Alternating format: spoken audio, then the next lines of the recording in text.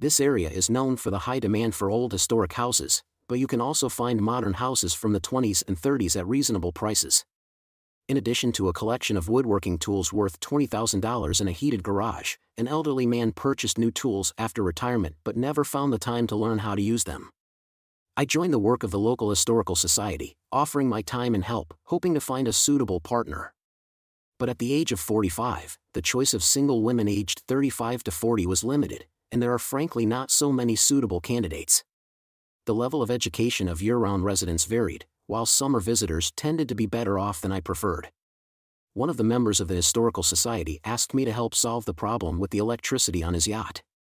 I enjoyed the company of this elderly gentleman, and we spent Saturday working on the boat together and fixing various problems during a short cruise. I discovered a new love for sailing, and he appreciated having someone who could keep him company. We agreed on an exchange. I would service the mechanical and electrical aspects of the boat in exchange for sailing lessons. He hired a man who constantly restored and cleaned his boat, and I could take it whenever I wanted, as long as I called first. If it was a day trip, we often went together. I could have bought a boat myself, but I'm economical and didn't want to take on the burden of ownership and maintenance. While standing on the pier and changing the oil in the auxiliary engine, I heard a noise. Some kind of boat was trying to dock. I quickly grabbed the boat hook and rushed there, realizing that the tide was against them. I called for the stern rope. The throw was short, but I managed to hook it and pull the stern up to the dock. The pond and the tide helped to push the bow, which allowed me to catch and secure the traction rope. The man behind the wheel, clearly drunk, persistently invited me to join their dinner party at a posh restaurant. I politely declined, not wanting to spend the evening with a noisy group of drunks. However, a beautiful woman approached Captain Ram and invited me to join them for dinner, putting aside all concerns. "Wallace, you saved us," she said. Her appearance said a lot about her. She was sober, without rings on her left hand, pleasant-looking, educated with a slight British accent, and had a body designed for comfort. "Will you join me for dinner?" she repeated the question. Laughter and teasing came from the boat. I got her attention, and she attracted mine, I thought. "Well done, Heather," they teased her from the boat. We were fascinated by each other. Heather, 7 years younger than me, worked in a law office in Washington, D.C., drafting laws and regulations for lobbyists. She was truly stunning. She may not be a Hollywood beauty, but she could definitely stand out in a crowd. During the conversation, I discovered that she and I had similar political views, a common passion for antiques, the ocean, and reading. Although she once struggled with not being able to have children, she eventually came to terms with it. As for me, my own past experiences had made me completely come to terms with this fact. "Heather, I don't want this evening to end. Could you stay at my place? I have a guest room with a secure lock on the door, although it depends only on you. Do you have a driver's license?" "Give them to me," she asked. I handed them over, and she quickly took a picture of them on her phone and then emailed them. "Well, now if I don't come back safe and sound, my mom will come for me," she joked. "Can you take me to the Waldorf on Sunday night?" she asked. "Sure, but where's the Waldorf?" As we were leaving the restaurant, I noticed that there was no taxi nearby. I waved to a couple of elderly women whom I knew well and who were also about to leave.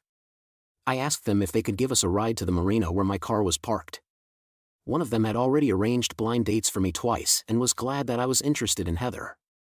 After meeting Grace and Julia, whose name is Lily, they began to playfully tease Heather. Lily began by saying, "She's just a godsend for Chesterton. I've tried to set him up with a few local girls, but none of them are as beautiful as you. If you marry him, you'll have to agree to stay here with us," Grace added. "He cooks well, does well, and earns well, and he's always so kind to the older ladies in town." Heather did not lose her head and replied with her playful joke, "Well, if all the young women in the area have turned him down, maybe I should proceed with caution. They must know something that I don't." Heather jokingly said, "Or maybe you just appreciate what you have. Jeffrey is rude, but he doesn't need protection." Lily concluded, "Ladies, please, I only met Heather this afternoon, you can scare her away." I jokingly stopped their argument. We didn't have any intimate relationships that weekend, but the next weekend we went on a yacht and had a passionate meeting. As we were both coming out of a period of abstinence, Heather was the exact opposite of my ex-wife in terms of looks. If my ex was short, thin, and blonde, then Heather was almost the same height as me, with a beautiful, rounded body and black hair. She had a unique background. Her father was from Avery, England, and her mother was from Madras, India. One of the best things about our relationship was the ability to laugh at each other's jokes. But Heather differed from my ex-wife in some not very pleasant ways. Unlike Andrea, who was ready to try everything she read about or saw in a racy movie, Heather was more restrained and not so adventurous. However, Heather enjoyed making love. But she was quite reserved. This confused me. She spoke confidently about her desires, but in the bedroom, she seemed indecisive and withdrawn. Despite the fact that she easily managed to reach a climax, she considered such actions as intimate conversations and making love outdoors inappropriate and disrespectful. I was thinking about ending my relationship with her until one cool autumn day we stopped by Chesterton on Saturday. That evening, I managed to treat her to 2 drinks at the restaurant and then a glass of wine at the house, which helped her relax. Heather, some people find making love disgusting or humiliating, believing that love should be worthy in the bedroom. Personally, I think our role is to satisfy each other's desires, and your pleasure should be my priority, and vice versa. I began the conversation. Jeffrey, don't you like being around me? What do you mean? What is it? She asked. You and I have a passionate and intimate love, and you have succeeded in this, but there is also a desire for a more intense and playful intimate experience that we have yet to explore. I want to indulge in a love game tonight, I replied playfully without going into details. I will say that our evening ended with a satisfactory climax. It was the first step in teaching her the art of pleasant and fulfilling lovemaking. Every week, weather permitting, we sailed together on the Chesapeake Bay. Often the weather was so pleasant that we could undress, go out to the water, and enjoy a cold beer, or refreshing swim, and passionate intimacy. We cuddled under a cozy blanket while the boat rocked us gently in our sleep, and then woke up to make love in the crisp morning air. It was that autumn that we discovered that we had fallen deeply in love with each other. Despite the fact that Chesterton's lifestyle is far from Washington, we were only an hour and a half away from each other. Closer to winter, she decided to sell her apartment in Waldorf and rent a place in Washington, and eventually moved to my place in Chesterton. She has a somewhat flexible schedule. Most weeks she spends a couple of nights in Washington and the rest with me. I proofread her work, but not so much on the subject of spelling and grammar as on the subject of clarity and completeness. I can't say that I fully understand everything she writes, but at the moment I can follow her. If I can't, then there's a problem. She is more sociable than I am, but I also like being surrounded by people. We both like to go out with her friends in the city and my friends near home. Life is good. On Sunday morning, she had to go to Washington to prepare for the case for the next few days. To my surprise, the city council meeting I attended on Monday ended earlier than expected. Wanting to surprise her, I drove up to her apartment at around 9:30 a.m., but she wasn't there. I tried to call her, but the phone immediately switched to voicemail. The memory of being caught off guard by my cheating ex-wife made me worry. An hour later, she called me back, explaining that she was on a break but she would work late into the night. We chatted and found a common language. I was wondering how to find out about her whereabouts when she suddenly informed me. This week has been pretty chaotic. On Sunday, we discovered that our Chicago office had violated federal truck regulations, so today we all moved to the Westin in Fairfax to complete the assignment by 2 o'clock tomorrow. I doubt I'll be able to sleep tonight, but there's also a positive thing. I will be able to return to Chesterton a day earlier, Heather told me. Great. As it turned out, the council meeting ended earlier, and I decided to surprise you. I'm already in the apartment, I happily informed her. Oh, you must be very tired. Stay the night. I'll be back around noon or earlier, and we can have lunch together, Heather offered. Normally I would agree, but I'll have to come back in the morning, and you'll be too tired. I'm sorry I missed you, but at least I'll be able to smell you on the sheets when I get into bed. I'll be thinking about you, I replied. Tomorrow, I'll take a long nap in the apartment and come back for a late dinner. I love you, Heather told me. A week later, she confessed, I realized that I needed to turn off my phone more often during meetings or just to focus. I wasn't sure who was calling, so I decided to buy a smartphone specifically for us. We could set it up so that you can track my location and be calm. I don't need to know. I trust you, I assured her. She grinned and replied, I trust you too, but this phone feature can be useful for other reasons. So she gave me knowledge, a double-edged sword like in the story of Adam and Eve. I checked her location several times, but eventually stopped. We enjoyed 7 years of good luck, just like in the Bible. I couldn't believe what was happening when I opened the door one Saturday morning and saw my ex-wife standing there. I was immediately overwhelmed by a wave of emotions and muttered, "You're dead to me," as I closed the door. I realized that Heather had overheard this conversation. She asked, "Who was that?" I reluctantly admitted that it was my ex-wife and described my reaction at that moment. There was another knock on the door. Heather offered to invite her into the house, but I stood my ground and said that she was not welcome in my house. Heather was upset and insisted that we treat her with kindness because she is a guest. It was clear that she was not all right, otherwise, she would not have come. Heather greeted her with a smile as she opened the door. "My husband mentioned that you are Andrea. It's nice to finally meet you." "I'm Heather," she said. Upon closer inspection, she shuddered. Andrea had always been slim, but now she looked emaciated, with sunken eyes and cheeks. At first, I thought, what did I find in her, and then I couldn't help but wonder if she was seriously ill. Andrea looked at me wearily and apologized for the intrusion, assuring me that she would not be late. Heather smoothly interjected, "Don't worry about it. We'll stay at home this afternoon." We were thinking of going somewhere, but Jeffrey needed to do some yard work related to watering. Heather said that and looked at me expectantly. I took the hint and went outside, telling them to call me when the coffee was ready. After about 20 minutes, Heather called, "Coffee's ready." I had just finished pouring the last quart of oil into the mower and headed into the house to clean up and have a cup of coffee. I joined them as they were finishing their conversation. I felt a sense of peace come over me. It dawned on me that I had no affection for Andrea. No love, no hate, no meaningful emotions at all. Looking at the two of them, I realized that I would be better off without her. The coffee mugs were empty, symbolizing the end of an era. After all this time, I realized that this was not just a casual visit from Andrea, and I was right. My youngest daughter, who is only 7 years old, needs a kidney transplant, she said. The news hit me like a ton of bricks. No, it was an unusual conversation. I knew she had a daughter in Buchanan, but mine? Impossible. I've never seen her. So why don't you take your money and go to Switzerland or somewhere else to sort this out? It's not my problem, I started the conversation. So why are you here? I asked the question. My husband is infertile, and when I handed you the envelope, I anticipated your skepticism. So I took the DNA results. I didn't have your DNA at hand, but all your children have the same father, Andrea began. She is your children's sister, your own flesh and blood. Unfortunately, we can't find a suitable kidney donor for her because she has complete kidney failure. Jeffrey, the doctors think you might be right for her. I'm not a good fit myself, so I'm asking you to get tested to see if you can save her life by becoming a kidney donor. I am ready to generously reward you for this kindness, Andrea offered with tears in her eyes.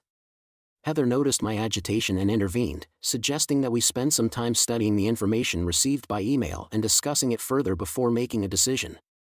She suffers every day, Andrea pleaded. Andrea, please let me talk to Jeffrey. I'll call you in 2 days, I promise, Heather said, looking for one of my business cards in the desk. When Andrea left, I couldn't resist making a sarcastic comment. It's nice to hear that the number of my former children is growing. Please keep me informed if there are any new ones. Be careful on the way back. I closed the door while Heather continued to talk to Andrea, walking her to her car.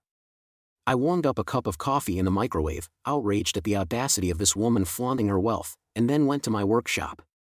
Later, I was invited to dinner by Heather, who was extremely worried. Her child is seriously ill, her condition is slowly deteriorating, and the only hope is a favor from a man who despises her. Adding to her troubles is that her marriage is on shaky ground. She began the conversation. That's the end of it. I don't hate her. I just can't stand her, and not because she left me, but because she separated my children from me. I replied threateningly, she thinks it's hard for her to come to terms with the loss of a child. My children may not have died physically, but they may well be dead because they don't take an active part in my life. I have doubts that the children are really mine, but I don't think she would lie about it. I continued indignantly, if they had done a kidney compliance test, we would have found out the truth quickly. We need to learn more about kidney disease, transplantation, and related issues. Heather replied calmly, I didn't make any promises to her, except that I mentioned that I would call her on Tuesday. The child's condition is stable but not ideal. She continued to insist, I'm here to support you no matter what happens. After doing a little research on Wikipedia and on the website of the National Kidney Foundation, I learned that a child in need of a kidney transplant may not survive without a new kidney due to a shortage of donors. The best chance of success is if the donor is next to the recipient. Although the child may eventually receive a kidney transplant, the waiting period will be difficult, and there is still a risk of kidney failure, she concluded on Sunday evening. I poured Heather a glass of the special wine that we usually reserve for guests, not what we usually have on the table.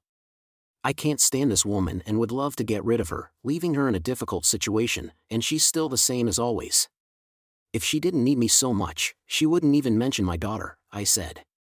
But you have to go through with it, you understand that, don't you? Heather asked. What is it exactly? I asked. Put her in a difficult position or give her a kidney. Heather said with a smile. We both laughed, relieving the tension. I hope everything will be fine with the child. I wish your children would take more part in our lives, and you wouldn't have to lose a kidney. But if I had a child, Heather remarked sadly, I am ready to do anything to save her, and I know that you share these feelings. Your decision to donate your kidney to her is a reflection of the strength, courage, and dedication that I saw in you even before our wedding, Heather concluded. While we are overcoming this difficult situation, I cannot help but feel the weight of pain and responsibility on my shoulders, as well as on my daughter's shoulders, I replied. Do you know what I really want? I asked, feeling uncertain.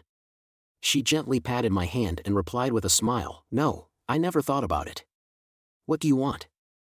And then it dawned on me that this is a question that I need to answer to myself. After reflecting on my past, I realized that I was so focused on providing for my family and maintaining our home that I didn't cherish the moments I spent with my children until they grew up and left. Now faced with a daughter I barely knew, I longed to be a part of her life. I wanted to create memories with her, like standing proudly next to her at graduation. I was wondering, they still have proms, don't they? Heather nodded in agreement. I want to raise her the way I would like to raise my older children.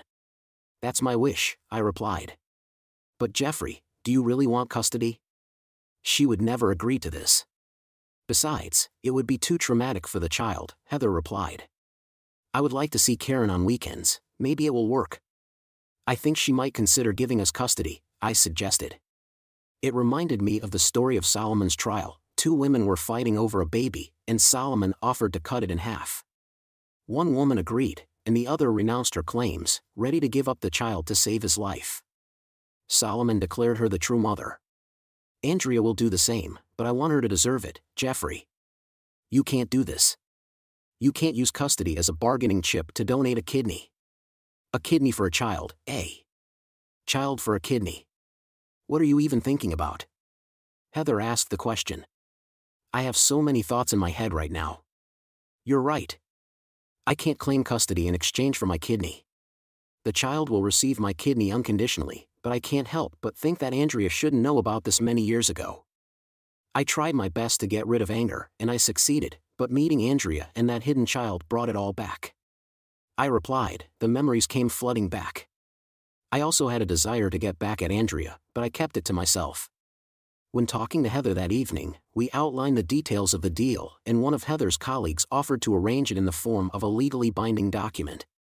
Just before our trip to Greenville, I inserted an extra page at the end, painstakingly searching for the right font to make everything fit perfectly. On Monday, he organized a family meeting with Andrea, her husband James, and my 3 eldest children. We clarified that Karen should not be present, as it was reasonable. The day before, I went for a tissue analysis, which confirmed that she was my daughter and that I was suitable for kidney donation. At the same time, Heather spent the day with Andrea and the kids, and they got along great. The next day, Heather and I met with the Buchanans. James looked annoyed by the situation, Andrea was visibly worried, and my other children were also concerned, but they all looked quite healthy. After the research, I believe that the Kidney Foundation is a worthy charity, and I want to support them. Looks like you were right, Andrea. Karen is my daughter, and fortunately, I am suitable for the role of a donor for her kidney transplant. But you're asking me to undergo major surgery, remove one of my kidneys, and give it to a stranger, I replied. But she's your daughter, my ex-wife objected. No, she's James and Andrea Buchanan's child, I gestured at them. You all suddenly disappeared from my life without warning, and none of you bothered to mention Karen until it became absolutely necessary. I have a feeling that you will hide Karen from me too as soon as you get what you wanted from me, and the burden of all this will fall on me alone. None of you will experience any consequences or pain. None of you seem to be interested in this situation. I'm sorry, but procreation is not a priority for me, I replied. Deep pain and despair were reflected on Andrea's face. We are ready to do whatever it takes to save her, Andrea replied. I thought for a moment to realize the gravity of the situation. What do you need? What is it? She asked.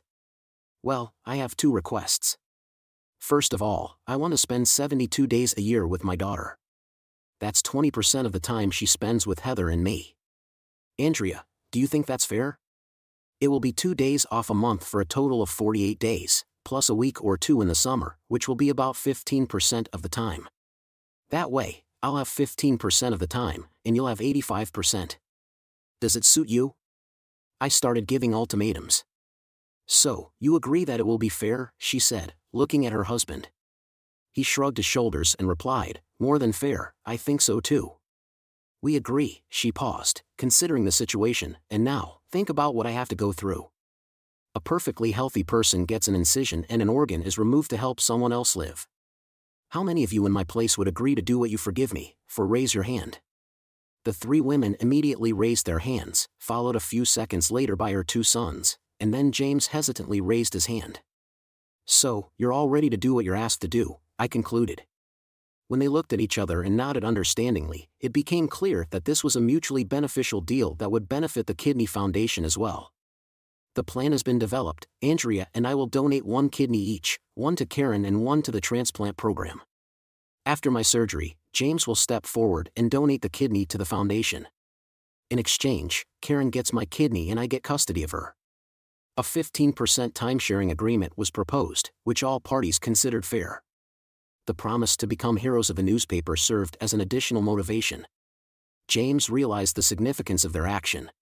You'll get a lot of approval for this, I said. And what do these merits mean to me? Asked James. You can claim that this is your own idea. You will be even more generous because your donation will go not to relatives but to strangers, I replied. Everyone agreed, they were pleased with this decision. But James didn't look worried. I pushed him. Do you mind, James? He quickly put on the look of a happy man. Of course, it's a noble thing to do, and it will benefit many people. So why not? He answered quickly. Everyone smiled and nodded. Andrea expressed her gratitude. Thank you, Jeffrey. You have no idea how much this means to me. Andrea began with tears in her eyes. You're wrong, Andrea. I understand how important this is to you, even more than you think, I replied. It was decided that Andrea, James, and I would become kidney donors. Everyone nodded in agreement. So here's the contract that you all have to sign. There's a penalty clause on the penultimate page. This is my second condition. Andrea and James must put their initials and the date. I continued my terms. James immediately became serious.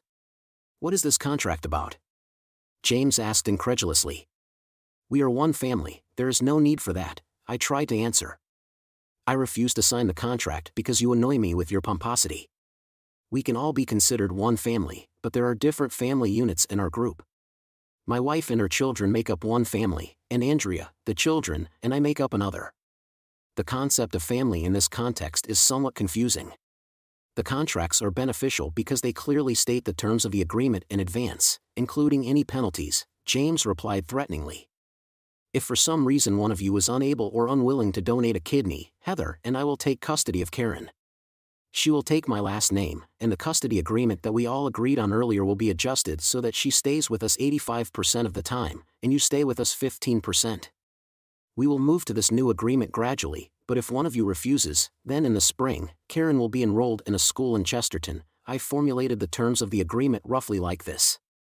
Let's avoid chaos, guys, just stick to the plan, Heather began consolingly. The agreed result was recognized as fair by all parties. If one of them refuses, I will get custody of one of my 4 children. Andrea was the first to agree, stating, let's not be greedy. Karen's survival was a priority for everyone. Andrea signed the agreement, but James hesitated. Jeff asked about the consequences of not fulfilling the agreement. I calmly replied, Andrea and I will donate the kidneys, and you will do nothing, and Karen will die. When I come out of the operating room and find out that you weren't there, there may be some problems. I received a letter from the Kidney Foundation saying that if I donate 2 kidneys to them, they will give preference to Karen on the transplant list. I promise you that I will do it. What could be better than my word? I replied. Andrea was visibly upset. Please sign this, James. Think about our daughter, Andrea pleaded. James hesitated, not knowing what to do. Andrea interrupted him, just sign it. There's no need to finish this thought. James silently signed the contract. A week later, Andrea underwent surgery, and as soon as the surgeon took a break and changed his clothes, they began to operate on me. When I woke up from anesthesia in the intensive care unit, I was transferred to a separate hospital room. Heather was next to me in the intensive care unit, but as soon as I was in a private room, she and Macy came in to chat. Heather told me about Andrea's condition and assured me that the doctor said I was fine. Macy met my gaze and expressed regret that James and Andrea were trying to make me look bad. Dad, it was like we were part of some kind of almost cult mentality. It seemed that we were sacrificing ourselves for the sake of the future. Looking back now, it seems silly, but we were just kids. James and Mom were in their own world, Macy said. She started crying. I would like to hug you and comfort you, but I can't right now, I replied, but Heather was there. She hugged Macy. We forgive you, and so does Dad. You were just a kid then, and you tried your best. Let's focus on the future, Heather said comfortingly. Jeffrey, I want you to become an important part of our lives, my son Mike said as he entered the room. It's good that you're awake. I also decided to donate a kidney. I signed up for this while you were under anesthesia. Unfortunately, James refused and postponed it indefinitely, but it is unlikely that it will ever happen, my son said.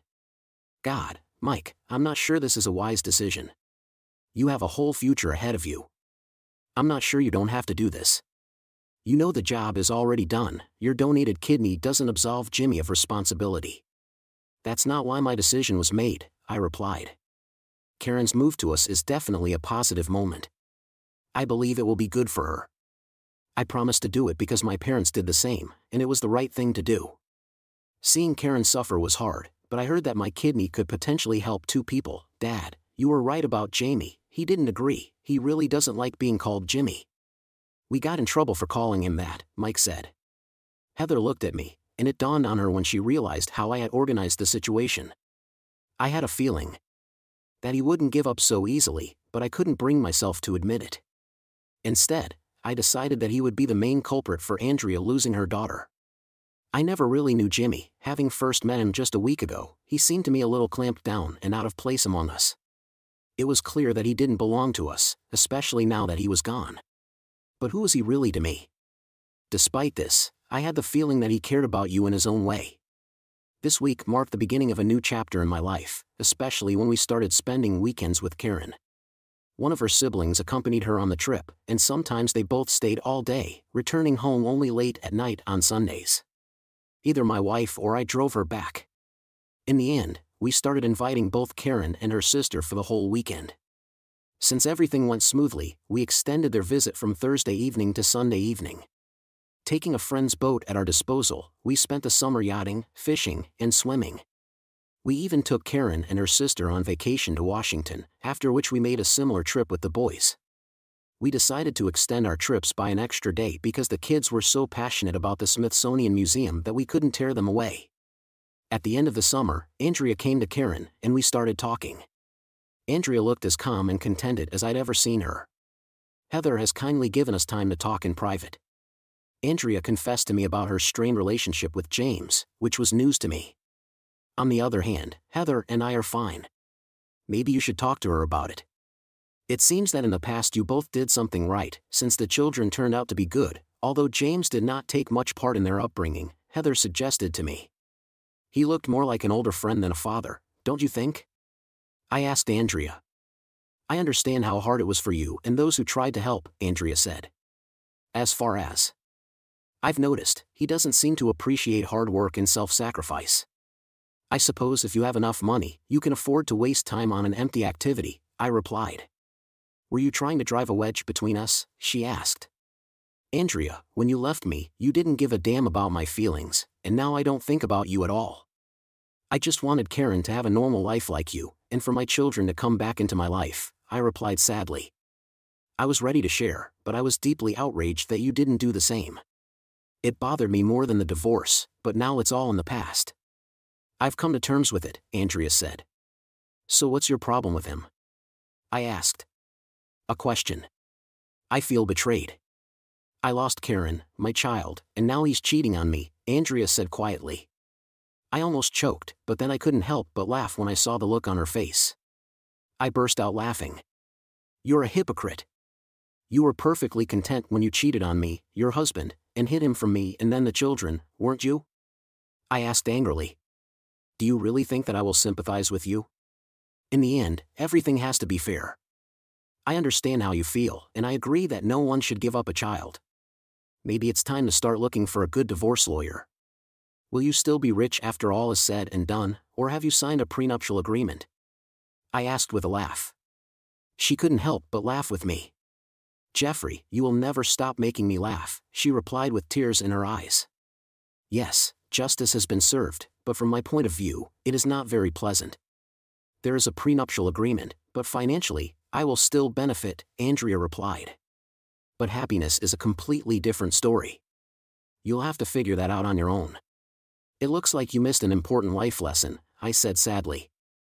It is very important to understand what brings you joy and find a partner who will support and encourage your happiness. You must decide on your desires and take the necessary steps to achieve them. If James is not right for you, don't be afraid to move on and develop a plan to get out of the relationship. Remember what you did before, start searching, and when you meet a person who will support you during the divorce process, think about ending your relationship with your current spouse and getting married for the third time. You're still young and fashionable, financially stable, and you love sports like golf and tennis. I began to cheer her up. Looking for advice on how to improve your personal life? Call Heather. She's been through all this and knows how to deal with it. After her husband left her, she did something that helped her. She will definitely be able to understand your situation better than I do. I finished giving advice. Andrea left in the afternoon, and later Heather, Karen, and I went into town for dinner that night. As we lay in bed, I told Heather about our conversation. She couldn't help but laugh when I mentioned that James treated her the same way she treated me. It wasn't very pleasant, she said, stifling a laugh. Do you think she was trying to flirt with you? Heather asked. That's such an outdated expression, isn't it, to flirt with me? I laughed. Don't be silly. She sees how happy we are, how much we love each other. I interrupted Heather's sad thoughts. Heather and I had a great time that night without waking Karen up. As a result, Andrea moved to Florida and invited us all there for Thanksgiving. She ordered dinner, but it was terrible according to our arrangements. The children took turns spending Christmas and New Year with us. We were always going to a big 4th of July picnic in Chesterton. The children kept in touch with James, who provided for them financially. Personally, I've only seen James twice, at Macy's wedding and Michael's wedding. When Jason and Edward got married, we held a ceremony in Chesterton, but James did not respond to the invitation. To his credit, he did send them a check a few weeks later. Andrea spent a fortune on cosmetic surgery in an attempt to preserve her appearance. Despite this, surgery has not been able to change her inner world. Over time, she became embittered and envious. The children decided that she would come to them for the holidays in turn so that none of them would have to endure her company too often. It is rumored that she has had many romantic partners over the years. It was a happy period of life for us. My family and I are doing well. On the way home, I received an unexpected message from Linda. She shared how much she enjoyed our time together and offered to repeat it the next time I have to leave for work. She also mentioned that she didn't want to wake up next to someone else and that she would miss our daily intimacy. Shocked by her words, I stopped to read the message again, realizing that this was not a mistake. I answered briefly, "Find a lawyer," referring to our prenuptial agreement. I thought she would agree to have only one lawyer mediate our divorce. Throwing my phone on the seat, I drove home, ignoring her attempts to call and text me. When I entered the house, I heard her talking on the phone with a man about our situation. She didn't realize I was home until I told her, "Honey, I'm home." Shock showed on her face. She dropped the phone in horror. I asked, "Are you talking to a lawyer?" She tried to convince me that it was all a joke, but I didn't believe her. Going into the bedroom, I took off the bed linen and packed it in black plastic bags. Despite Linda's tears and her assurances that it was a hoax, I was not convinced. The betrayal was too painful to ignore, and I knew I needed to act to move on. While collecting the bed linen, I realized that I needed 2 bags because the plaid did not fit together with the sheets and blanket. Ignoring Linda's pleas, I carried the bags to the car and threw them in the trunk. I suspected that this was the bedding she had been using with another guy over the past week, possibly leaving evidence of their affair. I didn't really need proof, but I left the laundry just in case. When I returned to the house, Linda rushed to me, begging for forgiveness and claiming that it was all a joke. I told her that it was a cruel joke and that we would discuss everything only in the presence of a lawyer. I gave her one chance to justify herself before telling her that I sent the laundry to the laboratory for analysis. The truth would come out sooner or later, and I was ready for it. She didn't say much, just nodded in agreement. Discovering that it was Richard, my shock was palpable. He was my friend. There was an awkward silence in the room. Breaking it, I asked if she had a place to live, but she looked puzzled. I made it clear to her that she would no longer stay in my house. "Pack your things and go to your parents. Your things will be sent to you," I informed her sternly. She collapsed to the floor, sobbing uncontrollably. I had to repeat to her, "No, no, no," while she tried to repeat that she loved me and that it didn't mean anything. I knew I had to force her to make a decision, so I gave her an ultimatum: she could pack up and leave on her own, or I would take her and her stuff out into the yard. It was my family's house, which came to me when my parents moved to a warmer climate. Linda didn't have any rights to the house. To make sure I was acting within my rights, I called my father and explained the situation. After he finished swearing, he asked how he could help. I asked him to write to my wife and request that she vacate the house. She could have resisted and forced us to go through the eviction process, but she knew it wasn't in her best interest. Linda packed up her things and started looking for her car key in the garage. I couldn't find my phone because I had taken it out of Linda's purse when I was packing. The problem with Linda is her laziness.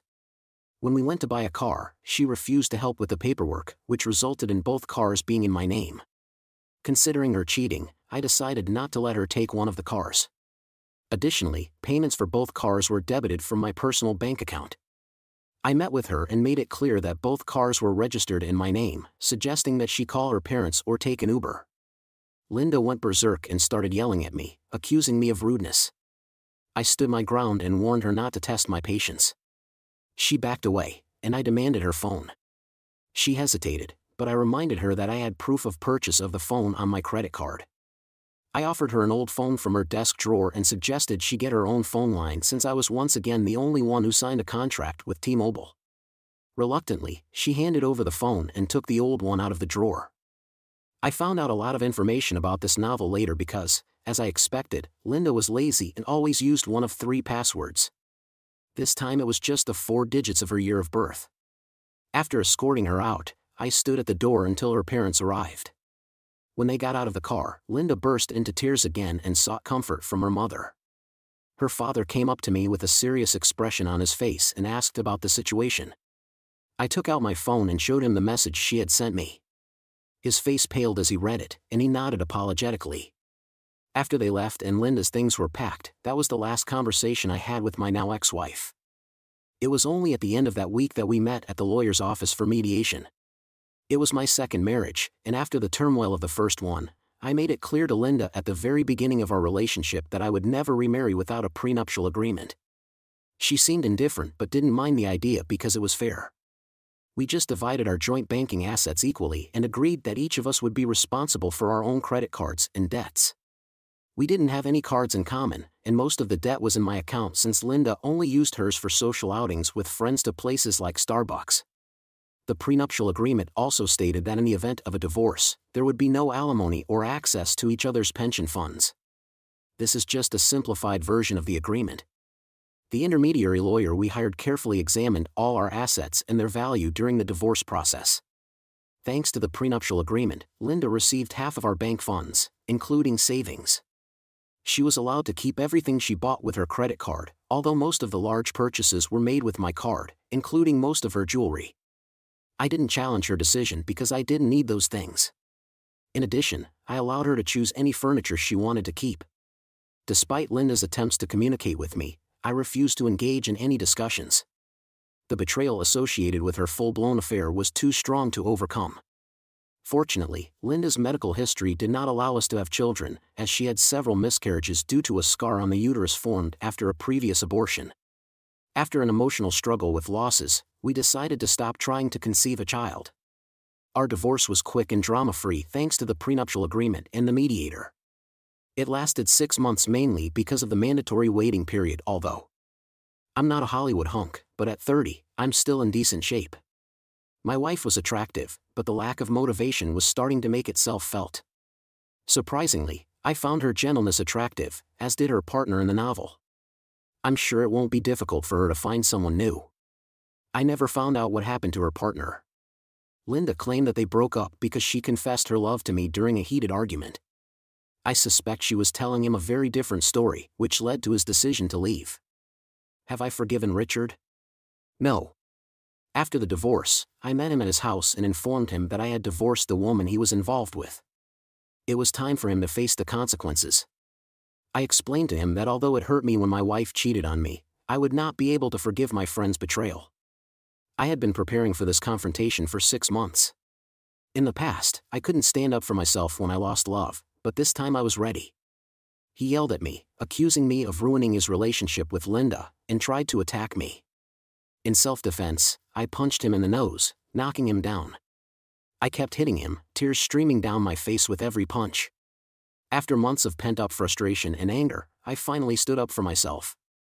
Emotions overwhelmed me, and I couldn't contain the anger that had built up inside. I kept hitting him until he lost consciousness. After sitting next to his motionless body for a few minutes, I finally dialed 911. The ambulance arrived quickly and took him to the hospital. I ended up in handcuffs and was taken to the police station. Surprisingly, I was released that evening because Richard did not press charges. The next day, I received a short message from Richard that said, "We're even." That's how this chapter in my life ended. Despite the appearance of indifference, I was deeply worried about Linda. The pain of the situation weighed heavily on me because I had already gone through a divorce at the age of 20. I didn't plan for a third one. I wish all the best to those who go through similar trials and remember that a prenuptial agreement can be considered, which reduces stigma. According to my lawyer, they are more common than you might think. At our son's birthday party, my wife Jennifer betrayed me by cheating on me with an animator. That day, I realized the true value of normality as life plunged me into a world of absurdity. Even a simple pirate-themed holiday could be a reason for such unexpected events. After seeing my soulmate in the arms of another, I was forced to face the harsh reality of infidelity at a seemingly innocent party. Our son David was completely fascinated by the Pirates' Plunder game room. On his 6th birthday, he made one simple wish, to have a Pirates' Plunder-style party. Jennifer and I were happy to bring it to life. The venue was amazing, with large arcade-themed party rooms and 2 mascots, the pirate Captain Cutlass and the friendly shark Scallywag. All the children liked them, especially David. The day of the party turned out to be sunny and joyful. Jennifer did her best to prepare a party full of excitement and anticipation. Pirate-themed invitations, skull and crossbones balloons, and a treasure chest cake decorated the room while children ran around earning tickets and competing on slot machines. Laughter and fun filled the air. David was having fun, and Jennifer's eyes sparkled as she watched him play. As the party went on, I couldn't help but notice something strange. Captain Cutlass, the huge mascot, seemed more interested in Jennifer than in the children. They laughed together, posed for photos, and had a playful altercation. At first, I treated it as part of the celebration, but as they continued to communicate, it seemed less and less innocent. Even though I tried not to pay attention to it, I couldn't shake the feeling that something was wrong. Betrayal, anger, and resentment bubbled up inside me as I tried to make sense of what I had just witnessed. Jennifer's voice shouting my name followed me as I ran out of the building. My head was spinning with thoughts of how long this affair had been going on. I knew I couldn't stay in this moment any longer. I needed space to think about what had happened. Finding a quiet place under the nearest tree, I sat down and let my tears flow. My world was destroyed in an instant, and I had no idea how to pick up the pieces. When the sun started to set and the noise of the party faded into the background, I made a decision I couldn't ignore. What I saw, yet I couldn't look Jennifer in the eye. I needed time to heal and figure out what to do next. With a heavy heart, I got up and left, leaving behind the chaos of the party and the painful image of Jennifer in the arms of Captain Cutlass. We put fake smiles on our faces, determined not to let personal problems overshadow our son's special day. When we cut the cake, sang, and laughed, the joy seemed empty and forced. After the party was over and we loaded everything into the car, there was a suffocating silence between us. It wasn't until we got home that we finally started talking. David was lying in bed, his face still smeared with birthday cake. Jennifer tried to explain herself, but her words were ignored. As she spoke, cold anger boiled inside me, every word a painful reminder of her betrayal. "It was just a mistake," she sobbed, tears streaming down her face. "A mistake? You don't cheat on your husband by accident with a pirate mascot," I replied sharply. The sound of my voice filled the empty house, reverberating with the pain in my heart. "I don't know what I was thinking." "Forgive me," Jennifer whispered, her eyes begging for forgiveness. I wanted to believe her, but the trust was destroyed. I wanted to hold her close and forget about everything, but the image of her with Captain Cutlass continued to haunt me. "Regret won't help, Jennifer," I said, my voice devoid of emotion. "You broke us. You've ruined our family." "I've ruined everything, Chris," she cried. "I know I messed up everything. Please, let's talk for David's sake." But I was no longer able to reconcile. The woman I once loved, the mother of my child, had betrayed our vows and our family. Not trusting myself to make rash decisions, I realized that I needed space. "We'll talk tomorrow, Jennifer," I announced with finality. "I'll be in the guest room tonight." Jennifer nodded, tears still streaming down her cheeks. I left her in the living room, her sobs echoing in the empty house. Painfully recalling the events of that day, I lay in the guest bed with thoughts full of confusion and anger spinning in my head. I could not find peace. I tossed and turned, unable to sleep, the image of Jennifer in the arms of the mascot haunting me. Despite the pain it caused, I knew what needed to be done. The next morning, I found Jennifer in the kitchen with swollen, tear-stained eyes. David was sleeping peacefully, oblivious to the commotion between his parents. After I cleaned myself up, I took a deep breath and said the words I never thought I would say. "Jennifer, I think it's time for a divorce." The words froze in the air, hanging over us like a guillotine, unchanging and oppressive. Jennifer's eyes widened, and for a moment, there was silence. Then the silence was broken by the noise of the house, a mournful reminder that the happiness in our home was now destroyed. Life, as it turned out, was unpredictable, with surprises like pirate mascots at a children's party. As I embarked on this new and unfamiliar journey, memories of the joy and innocence of the previous day filled my mind. Celebrating a child's birthday sparked a profound realization that changed my life forever. While grieving the end of my marriage, I understood that this marked the beginning of a challenging path. It would be a journey of self-discovery, healing, and, most importantly, shielding my son David from the fallout of our unfortunate situation. When the divorce was finalized, my son David remained in my care. The court determined that a mother who cheats on her husband at her own son's birthday party is not fit to be a positive influence on the child.